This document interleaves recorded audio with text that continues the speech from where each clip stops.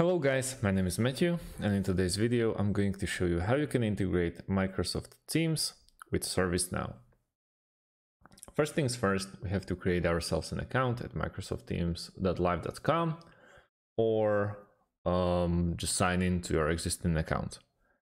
Once we are here at our workspace at Microsoft Teams, you can see that there's no way you can integrate straight through Microsoft Teams with the app that you actually need to integrate it with. So we're about to use another app. Let's go to automate.io. I will leave the link in the description underneath this video. And we want to go straight to integration on top corner. Once we click there, we want to go to the bottom left part of this pop-up window and see all categories. In this search engine or search window, we want to start looking for Microsoft Teams. So let's write it down, Teams, and pick the Microsoft Teams.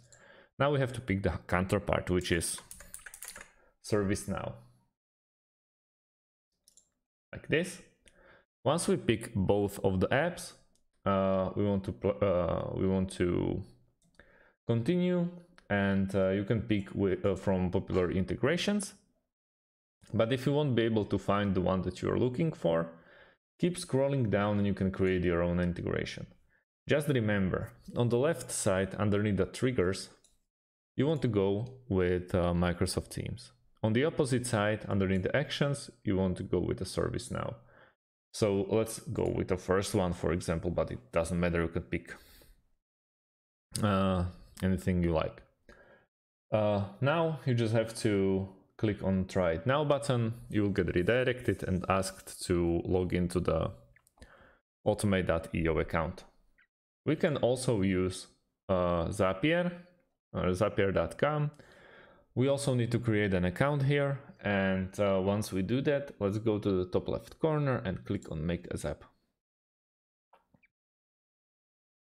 In this window, we can name our app like Teams to ServiceNow for future research, or if you want to get back to this integration. And it works basically the same way like it worked at Automate. App event will start with Microsoft Teams like this. We have to trigger an event. There's more than one, as you can see. So let's pick like new chat. We hit continue, and now we have to sign in to Microsoft Teams. On the second action, we want to go with app event, which will end in ServiceNow.